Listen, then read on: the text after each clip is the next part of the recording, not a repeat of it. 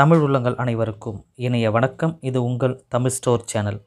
இன்றைக்கான வீடியோவில் நாம் பார்க்க போகிறது என்ன அப்படின்னு பார்த்தீங்கன்னா, நீட் எக்ஸாமுக்கு எப்படி நம்ம படிக்கிறது, அதே நேரத்தில் எப்படி நம்ம தயாராகணும் அப்படின்ற விஷயங்களெல்லாம் இந்த வீடியோவில் நம்ம பார்க்கலாம். இந்த வீடியோவை ஸ்கிப் பண்ணாமல் கடைசி வரைக்கும் பாருங்கள். பார்த்து முடிச்சுட்டு தவறாமல் உங்கள் ஃப்ரெண்ட்ஸ் எல்லாருக்கும் இந்த வீடியோவை ஷேர் பண்ணுங்கள். ஸோ அதுக்கு வருகின்ற 1ஆம் தேதி நான் ஏற்கனவே சொன்ன விஷயந்தான் நம்முடைய 2வது பிக்ஸ் ஒண்டர் அப்படின்ற 2வது சேனலில் ஸ்டார்ட் ஆகுது. அந்த சேனலுக்கு உங்களுடைய சப்போர்ட்டை நீங்கள் கொடுங்க. சரி, இப்போ நம்ம வீடியோவுக்கு போகலாம்.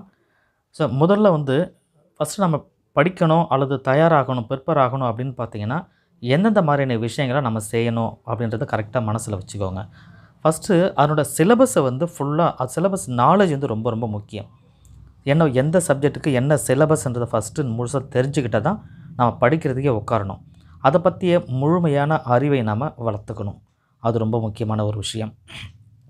அதே போல் பாடம், அதாவது செக்ஷன் பார்த்திங்கன்னா ஒரு எக்ஸாம் ஒரு சப்ஜெக்ட்லேயும் என்னென்ன செக்ஷன் இருக்குது அப்படின்றது தெரிஞ்சு படிக்கணும். என்னென்ன செக்ஷன் இருக்குது அப்படின்னு பார்த்துட்டு அதுக்கப்புறம் நீங்கள் படிக்க ஆரம்பிக்கணும்.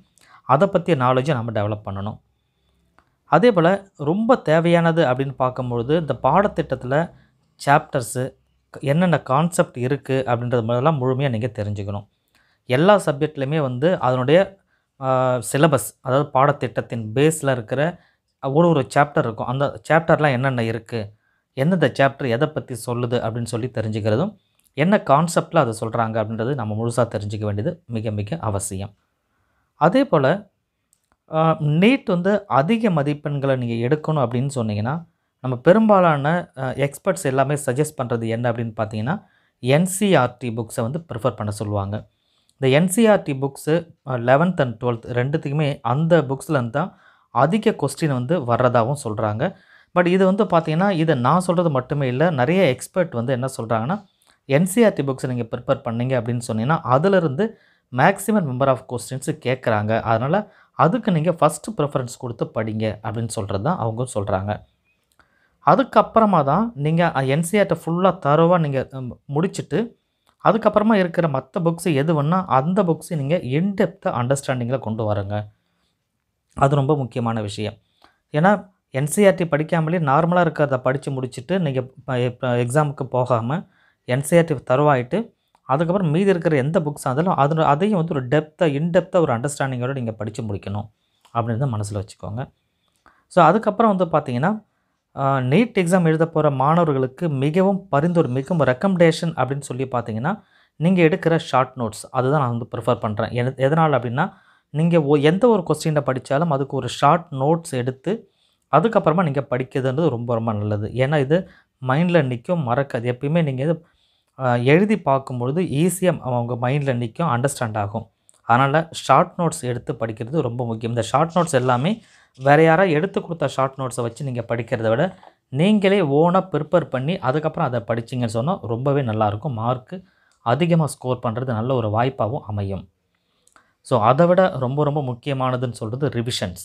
இந்த ரிவிஷன் அப்படின்னு சொல்கிறது நீங்கள் என்சிஆர்டி புக்காக இருந்தாலும் எந்த புக்ஸாக இருந்தாலும் எல்லாமே படித்து முடிச்சிட்டிங்க அப்படின்னு சொன்னாலும் ஓல்டு கொஸ்டின் பேப்பர், இந்த ஓல்டு சாம்பிள்ஸ் பேப்பர் இது எல்லாமே வச்சுக்கிட்டு திரும்ப திரும்ப ரிவிஷன் டெஸ்ட்டு நீங்கள் எழுதணும்.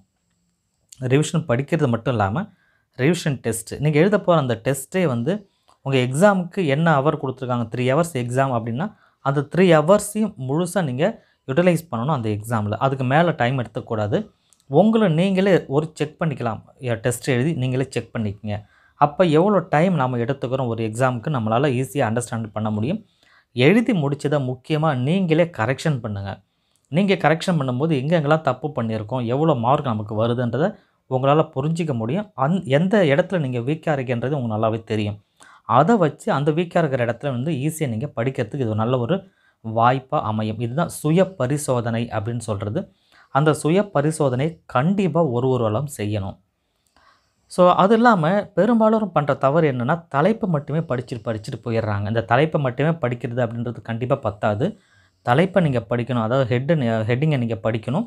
கூடவே அந்த தலைப்போட விரிவாக்கம் என்ன சொல்லியிருக்காங்கன்றது விளக்கமாக நீங்கள் படிச்சுட்டு தான் எக்ஸாம் காலுக்கு முன்னாடி நீங்கள் போகணும். அது ரொம்ப முக்கியமானது. அதே போல் நான் ஏற்கனவே சொன்னது சாம்பிள் பேப்பர், மார்க் டெஸ்ட்டு இதெல்லாம் ரெகுலராக நீங்கள் பண்ணணும். ப்ரீவியஸ் கொஸ்டின் பேப்பர்ஸ் எல்லாம் வச்சு நீங்கள் எக்ஸாம் எழுதணும். ஒரு மாடல் எக்ஸாம்ஸ் எழுதுங்க. நிறைய இடங்கள்ல மாடல் டெஸ்ட் பெரிய பெரிய இன்ஸ்டிடியூட்டில் கூட கான்டாக்ட் பண்ணுறாங்க.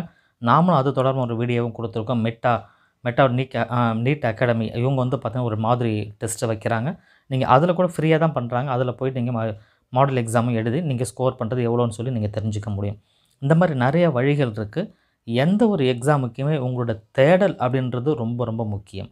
நீங்கள் என்ன பண்ணிகிட்ருக்கீங்க அப்படின்றத அண்டர்ஸ்டாண்ட் பண்ணிக்கிட்டு எப்படி படிக்கணுன்றதை புரிஞ்சுக்கிட்டு ஒரு தேடல் வந்து கண்டிப்பாக இருக்கணும்.